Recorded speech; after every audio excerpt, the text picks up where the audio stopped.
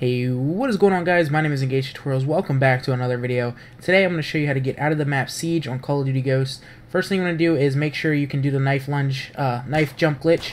I did have a video on that, so I'll link it in the description if you want to see that. So just go ahead and knife jump over to this ledge here in the corner of the map.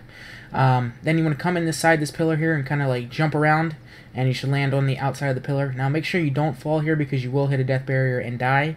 So all you want to do now is just walk along the edge of it. Maybe you might have to go on the outside a little bit. Just take your time and go ahead and keep on walking.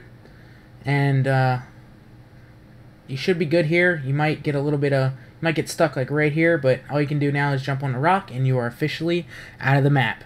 So that is how you get out of the map on Siege. I hope you guys did enjoy. If you did, please leave a like. And for special word of the day, we're gonna do glitch. So if you're still watching to the end of this video, put glitch in the comment section, and I will see you guys in another video. And from here on, you can kind of like walk around. Just make sure you don't fall. Kind of shoot, and there's not much you can do, but you are officially out of the map. Thanks for watching, guys. Once again, special word of the day is glitch.